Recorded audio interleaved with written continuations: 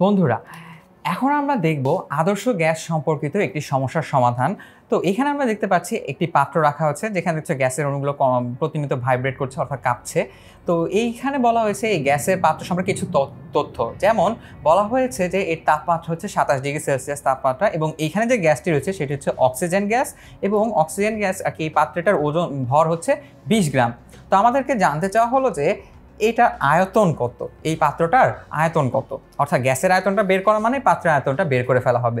হ্যাঁ, আরেকটি তথ্য দেওয়া আছে 72 সেন্টিমিটার পারদচাপ।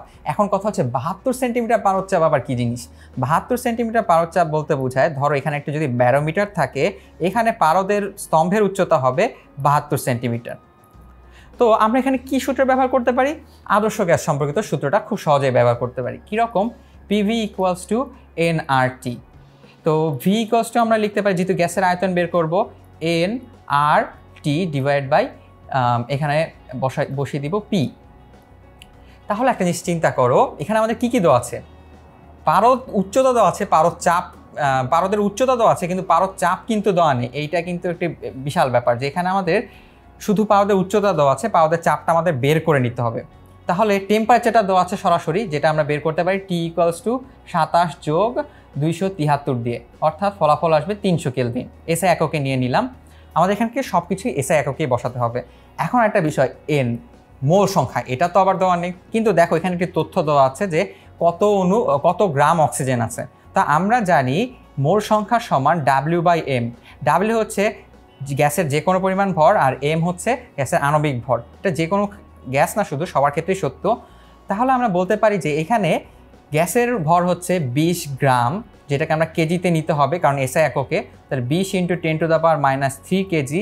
আর আমরা জানি অক্সিজেনের আণবিক ভর হচ্ছে 32, তাহলে এটাকে আবার 10⁻³ দিয়ে গুণ করলাম। তাহলে আমাদের N এর মানটা দাঁড়ালো 20/32। এখন আমাদের দেখার বিষয় হচ্ছে আমাদের এই যে P এর মানটা কি হবে? P এর মানটা হবে হচ্ছে P = h/g। এখন একটা জিনিস করো, এটা কেন হলো? কারণ প্রেশার সমান আমরা জানি h/g। H দেওয়া আছে 72 সেন্টিমিটার, সেটাকে আমরা মিটারে নিব, 72 × 10⁻² হবে। পারদের ঘনত্ব হচ্ছে 13.6 kg/m³। সো এটা 10 কিউব করা লাগবে, আর এখানে জি থাকবে 9.8 m/s²। তাহলে এই পুরো জিনিসটা যদি আমরা এখানে বসিয়ে দিই, তাহলে আমরা ফলাফলটি পেয়ে যাব।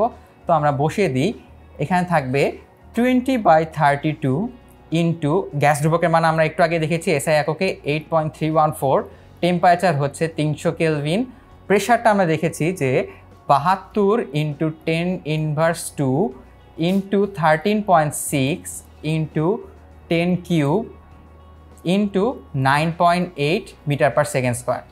তাহলে চলো এখন এই মানটা আমরা ক্যালকুলেটারে বসিয়ে দেখি।